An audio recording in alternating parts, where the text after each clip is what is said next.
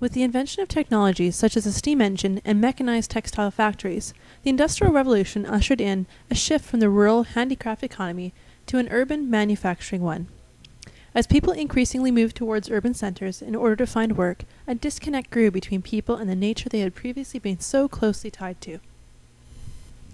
The adverse effects on the environment were usually seen to be localized and short-lived, and accepted as an inevitable cost of progress, to be dealt with only when there was a clear and immediate threat to life and livelihoods.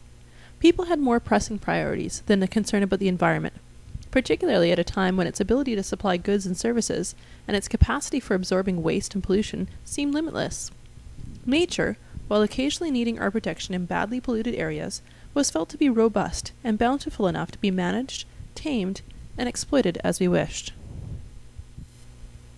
Yet we now live in an age where current rates of extinction are unparalleled since the mass extinction of dinosaurs 65 million years ago. According to Joby Warwick of the Washington Post, 60% of the laymen polled in America profess little or no familiarity with the concept of biological diversity, and barely half rank species loss as a major threat. Technological changes have affected our relationship to the environment. Technology is a tool by which we preserve, conserve, and exploit natural resources. Increasingly sophisticated and powerful, technology enables us to control or condition more and more aspects of the environment. It also allows us to protect and distance ourselves from nature. Ultimately, the ways that we use technology for such purposes and its role as a driving force for environmental change are very much influenced by our individual and collective views of the environment.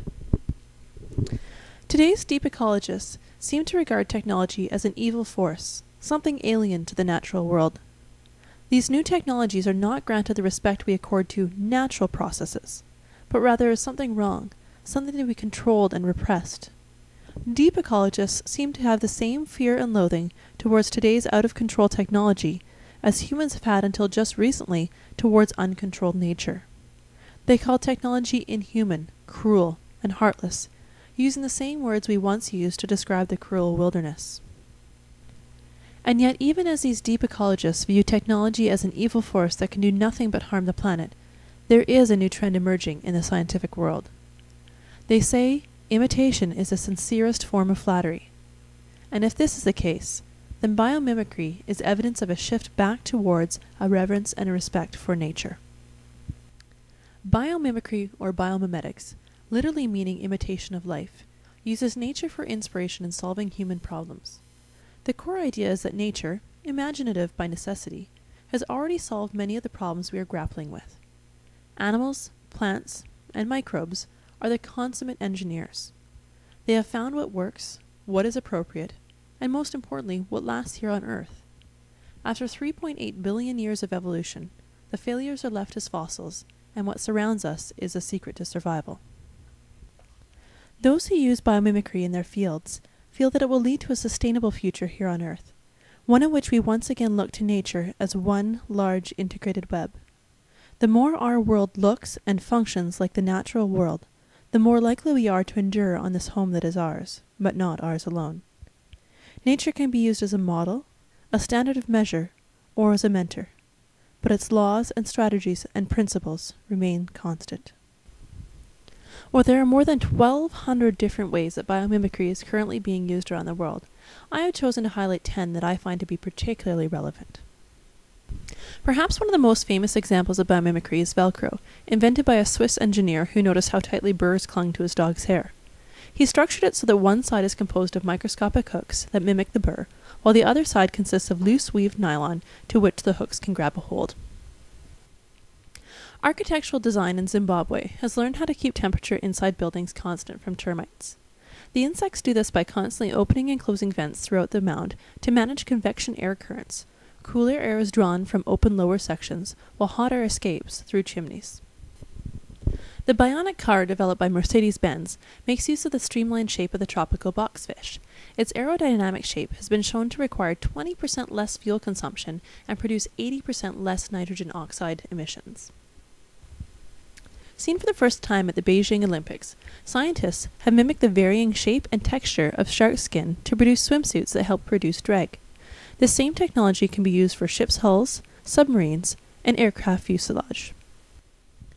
Plant-inspired solar cells are capable of carrying out artificial photosynthesis, thereby capturing the sun's energy much more cheaply and with far less toxic building materials than traditional solar panels.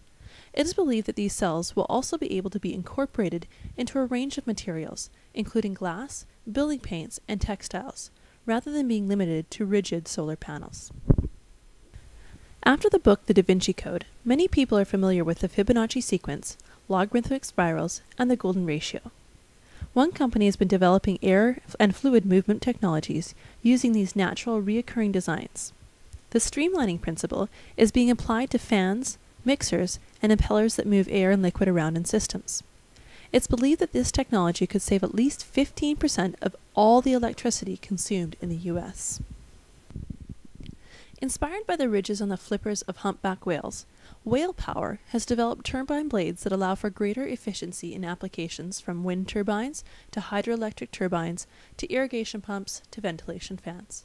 Its 20% increase in efficiency will help to make wind power fully competitive with other alternatives. The Shinkansen bullet train in Japan has a nose designed like a beak of a kingfisher. This solved the original design problem in which the train would produce an extremely loud bang every time it emerged from a tunnel. It also helped the train to go even faster, reaching speeds of greater than 200 miles per hour, as well as it helps it to use less energy. Geckos have the ability to climb vertical surfaces and even upside down. Mimicking the setae on the bottom of the lizard's feet, gecko tape is an adhesive which uses weak intramolecular attractive forces to be super sticky at one moment and not at all the next. While there are many potential uses for this product, it is only currently being used in the construction of gecko robots to demonstrate the tape's abilities. Morpho butterflies remain vibrant blue throughout their lives without ever needing a coat of paint to spruce up a dull finish. The scales on their wings are made of many layers of protein that refract light in different ways, and the color we see is due to the play of light rather than the presence of pigments. A company in Japan is producing Morphotex fibers, in which no dyes or pigments are used. This has the potential to lead to paints and materials in which energy consumption and industrial wastes are reduced because no dye processes must be used. Biomimicry allows the disconnect between technology and nature to be bridged, and it paves the way to a sustainable future. To learn more about these fascinating technologies, please visit www.biomimicryinstitute.org.